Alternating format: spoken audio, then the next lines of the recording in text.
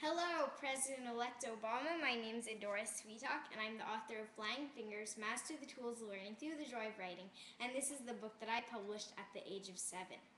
So now I'm 11, and you might be wondering why I'm addressing you through YouTube. And well, I know that you're very concerned about both technology and education, so I thought that using my instant capture video would be a cool way to bring those together. As a matter of fact, I use technology quite a bit in education. I use video conferencing every day to speak to schools and teach students about writing, reading, even sometimes across the curriculums, writing through video conferencing across the world in Costa Rica, Dubai, and in Canada and here in the United States. So that is how I use technology, and I would like to tell you a little bit about what I think that you should do in education, because right now, well, our education system in the United States is, to use a understatement, kind of dismal.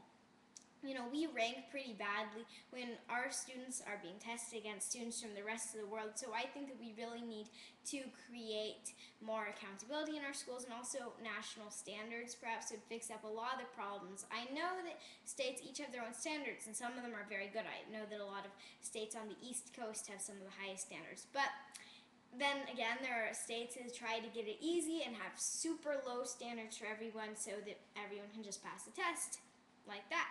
And that's not right. We should give our kids a world-class education. This is America, no matter what.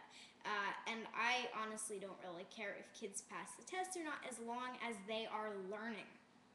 And tests can really show you whether they are, of course. So that I want to really have more of an emphasis on learning and high expectations. And also another thing I would like to see, we pour a lot of money into our schools, but then it gets funneled off somehow into the bureaucracy paying for all the paperwork. So I want to really eliminate all the unnecessary waste of money that goes into the schools. And I think also another thing that we should do is pour more money into gifted and talented programs, because really, it's a shame. These gifted and talented people are the ones who will probably be bringing our country bringing glory to our country and getting the good jobs and competing with other kids from around the world. But we're still really, they're treated as if they're the bottom part of the class, and sometimes people really underestimate their potential. So we need to get more funding for gifted and talented programs.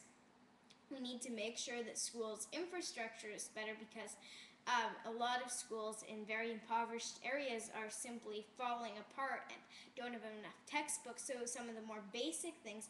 And then we also need to raise standards and perhaps make national standards to solve that problem of states getting it easy by making their own low standards. I hope that you'll select a really good education secretary. Please replace the current one. No, I mean, no personal thing, but, and you know, I'd be much obliged if you would give me some kind of advisor position. Hint, hint. Okay.